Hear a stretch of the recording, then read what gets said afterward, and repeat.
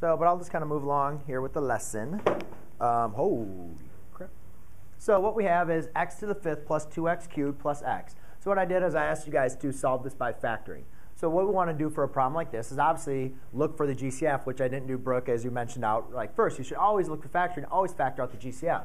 So I say in this form I could factor out an x. Therefore, I'm left with x to the 4th plus 2x squared plus 1 equals 0.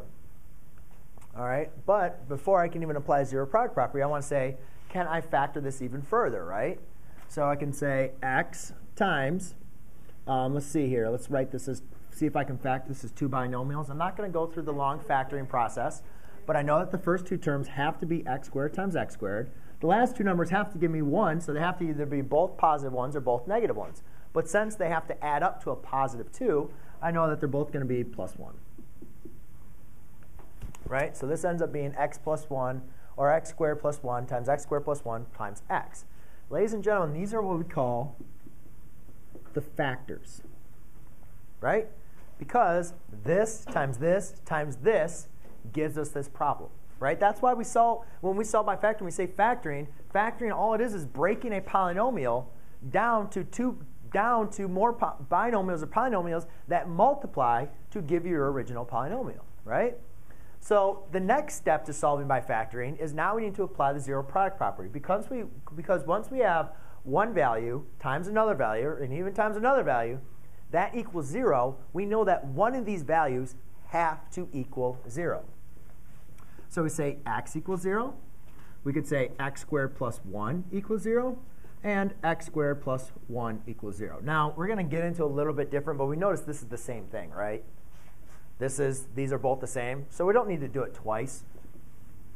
But we're going to learn a little bit about what happens when we have factors that look in that form. But for right now, we just have x equals 0, and then we have x squared plus 1 equals 0. Now, to solve, subtract 1.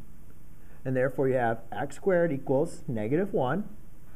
Then we take the square root, and therefore, you have x equals plus or minus I. Right? Because remember the square root of negative 1 we represent as I. All right? So ladies and gentlemen, what we have now is when I say solve, you can say x has to equal then 0, I, or negative I. Right? These are the values that when we set equal to 0, those are the values of x. These are what we call our zeros. Okay? So these are what we call our zeros. So we go zeros to factors. Now let's take a look here. How do our factors relate to our zeros?